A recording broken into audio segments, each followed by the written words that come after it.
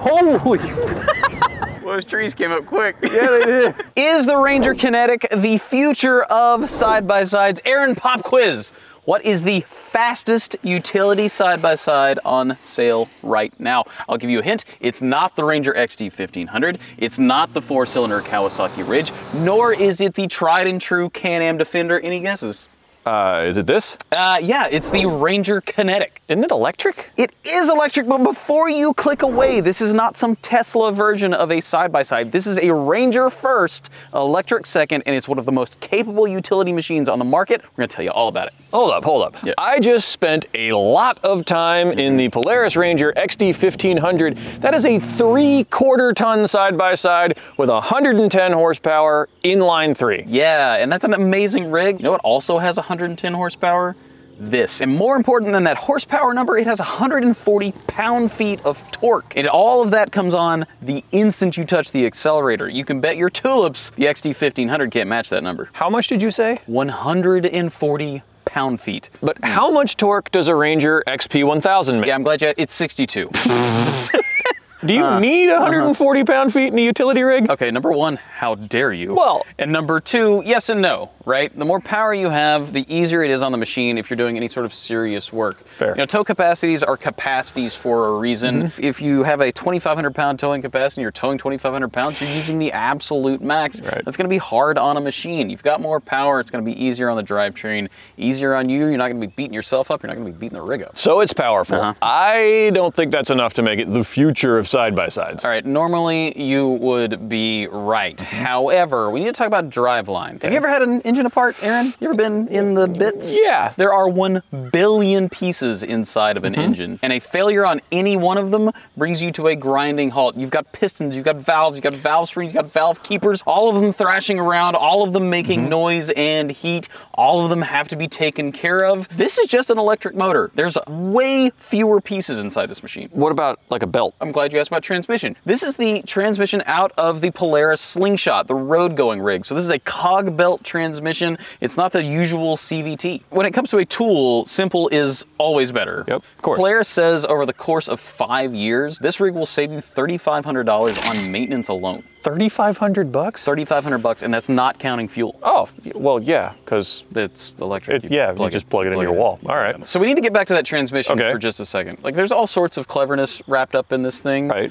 I think one of the most interesting things to me is that there is no reverse gear in the transmission. What? Yeah, okay. So in order to make this thing go into reverse, there's a little switch on the shifter, okay? Okay. And all that does is reverse the polarity of the motor. So in forward, the motor spins this way, and in reverse, it spins this way and backs the rig up. Okay, that's actually pretty clever. But I got another beef. Politics of plugging in your side-by-side put aside. Yeah. What about range? Range is the whole thing, right? Yeah. So like, okay, maybe it's got more power, but that power is useless if it's dead. So this is the 29.8 kilowatt hour rig. It's the smaller of the two batteries. It's the cheaper rig in general. You're looking at about 40 miles of range topped up. Now, if you step up to the bigger battery pack in the Ultimate, that gives you a range of 80 miles, which is pretty good, especially here on the East Coast. Most of us are not spending 100 miles in your Ranger in a day. And that's good enough for ripping out chores or bopping out to the tree stand. And speaking of the tree stand, this thing is dead quiet. It's crazy, I mean, right? I love side-by-sides, but most of them, they sound like a weed eater gargling bolts, and this is just... It's dead silent. It feels like it's coasting. Yeah. Okay, so look, if you'd never seen a side-by-side before and you walked into a dealer and the salesman said, okay, this one over here needs gas every 150 miles, it's loud, it smells bad, you gotta check the valves, you gotta change the oil, oh, and it's less powerful, oh, and it's slower in every way. This one here is dead silent, it's faster, and it has more than twice as much torque. Which one are you gonna buy? You're gonna buy this one. Right, this one. Every time. 80 miles of range is not great. No. However, batteries get better every year. They get cheaper every year, and it is only a matter of time before there's an electric side-by-side that can match internal combustion rigs mile for mile. And at that point, it's game over. But I got one more question. How do you charge this thing? I'm so glad you asked. Do you need a wall charger? Do you need somebody to come out and rewire your whole shop? No. Oh. The inverter for this thing is in the rig. So you just plug it in and the rig figures it out. So if you got a 110 volt outlet, you plug it in, there's a fancy little adapter for that, rig figures that out. If you got a 220 outlet, it'll figure that out. If you got a level 2 charger,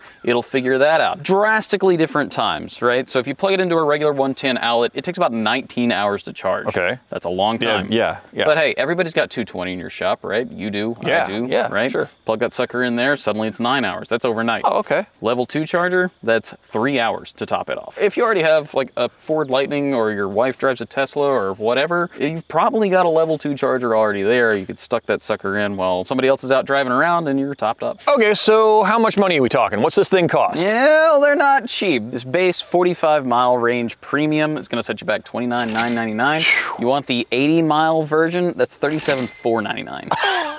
Okay, so other than range, are there any differences between the base Kinetic and the Ultimate? Yes and no. Capacity-wise, no. They can both tow 2,500 pounds. Okay. You can put 1,250 in the bed, which is insane. That's nearly an XD 1500. But you will get some nicety differences, right? Like, this is a base rig. There is no winch, there's no roof, there's no rear view mirror, there's no stereo, there's no doors, there's nothing. Step up to the Ultimate, you get a lot more stuff. Okay, that's all great and everything, but my baby, the XD 1500, starts at $29,999. Yeah, normally I would agree. The Ranger XD 1500 is an amazing value at that price, but this thing does not let up on capability, and Polaris sells every one of these rigs they can make. So what do you think? Do you think the Ranger Kinetic is the future of side-by-sides? I'm not convinced it's the future of side-by-sides, but I can definitely see how electrics fit into the side-by-side world. I mean, the power, the simplicity, how quiet they are, like, yeah, there's a place for these, for sure. Absolutely. Can you imagine this driveline in a Razor? I want it. I want that. I want that. Bad.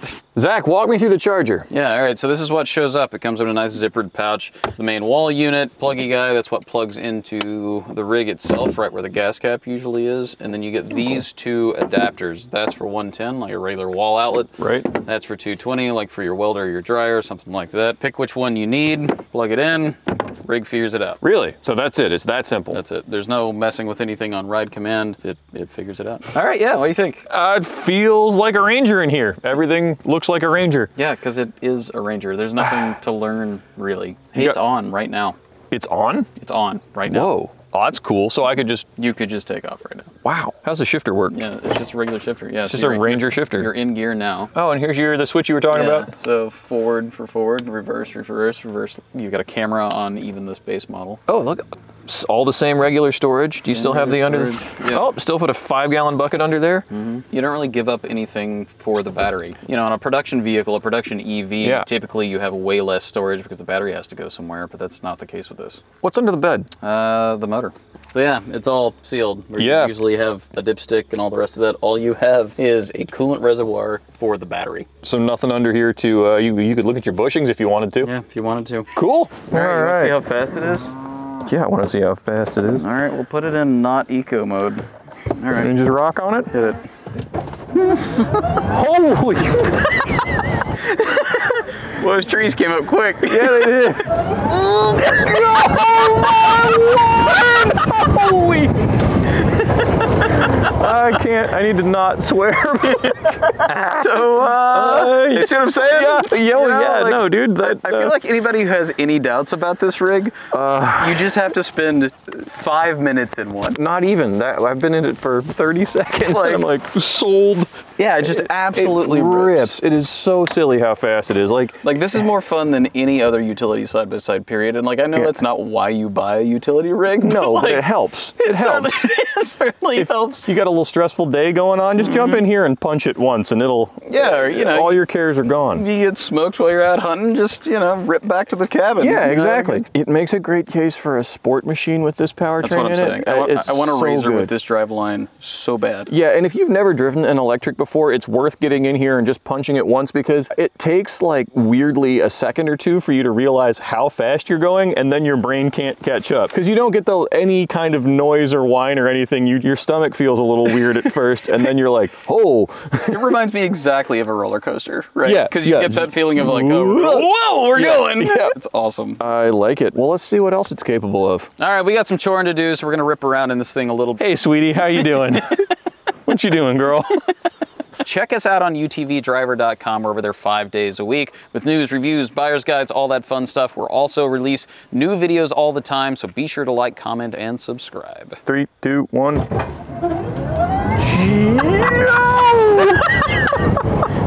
No utility rig needs to be this fast. No, it doesn't.